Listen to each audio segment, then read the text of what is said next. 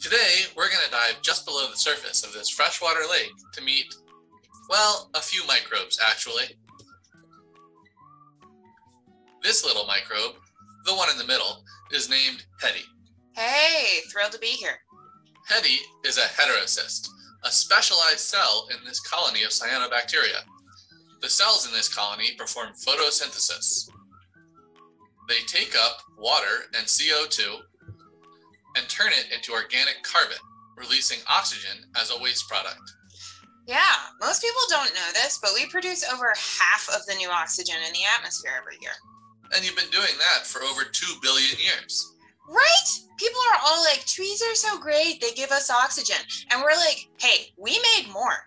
We're like the kid in the group project that does all the work and gets no credit. You deserve a lot of credit, Hetty, but we have to move on. Right, sorry. No worries. But Hetty is not here to perform photosynthesis. Nope. In fact, the other cells in her colony will share some of their carbon with her. Hetty is here because the colony has run out of nitrogen. And that is not good if we want to keep growing. That's right. But Hetty can do something remarkable. She can take nitrogen gas, a form of nitrogen that is very abundant but useless to organisms. And I can fix it. That's right. Heterocysts like Hetty produce an enzyme called nitrogenase. Hetty can use this enzyme and a lot of energy to break the very stable triple bond in nitrogen gas and create ammonia, which organisms can use.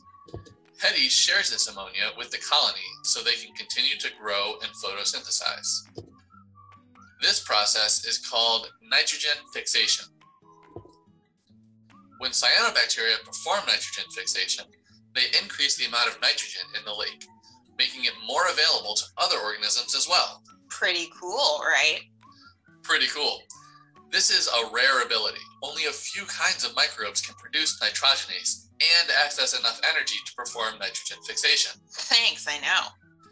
But Hetty, before we go, I do have a question. Sure. I've heard that you also produce toxins sometimes. Yeah, we do that sometimes, but very rarely. I mean, sometimes when we feel threatened. Copepod! Anyway, when we feel threatened, we may release toxins. Boom, toxins. And we don't always know why we're doing it.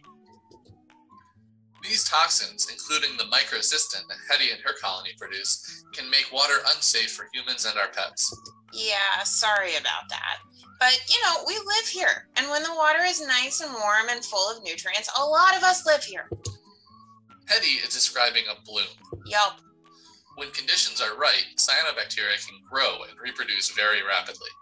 Blooms are a natural phenomenon, but we humans may be making them more common by raising water temperatures and adding nutrients like phosphorus that fertilize their growth.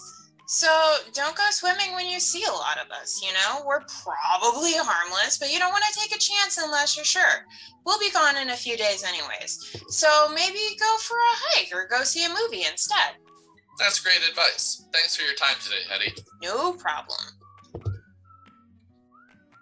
We humans can do our part to protect the lakes by cleaning up after ourselves. That way we don't end up with too much of a good thing. And we can protect each other by reporting blooms when we see them.